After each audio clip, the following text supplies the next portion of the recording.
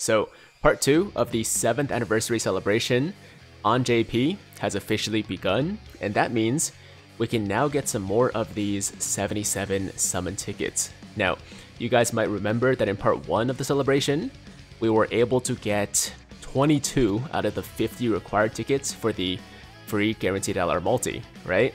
And now, in part 2, with the new missions, we're able to get an additional 13 tickets, which brings our total to 35 out of 50, with the remaining 15 coming in part 3 of the celebration. Now, in case you guys missed the video talking about the part 1 tickets, I'll put a link to it above my head, so you guys can go check that out.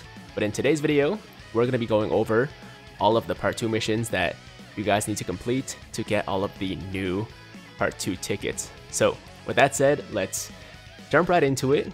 And we're going to start here with 3 missions where you have to clear each of the new story events 3 times for 1 ticket each. And of course, I'm talking about the Fateful Meeting, Bulma and Vegeta story event, the Burn, Marriage, Decisive Battle, Big Circle story event, and also the Lineage of a Great Father story event. That's 3 clears each for 1 ticket per mission. And in case you guys don't know exactly which story events we're talking about here, it's the Vegeta and Bulma story event, the Goku and Chi-Chi story event, as well as the Gohan, Goten, and Trunks story event. So clear each of these a minimum of 3 times, and you'll be able to get the first 3 tickets.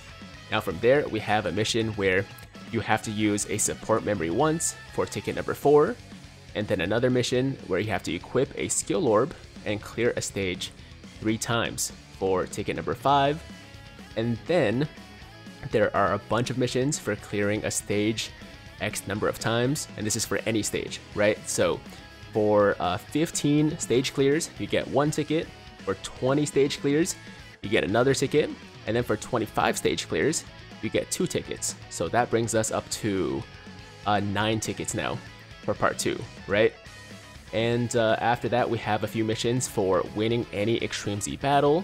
And if you win an Extreme Z battle stage 1 time, you get a ticket. And then for 3 times, you get 2 tickets. So that would be 12 tickets now. And finally, for the 13th part 2 ticket, you have to Dokkan Awaken a character 2 times. And that is all there is to it, guys. Like I said, 13 new tickets for part 2.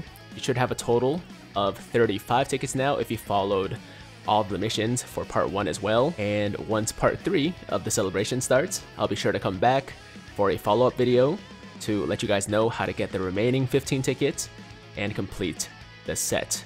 But for now, that's all I gotta say. Thank you guys so much for watching. Hopefully this video helped some of you out there.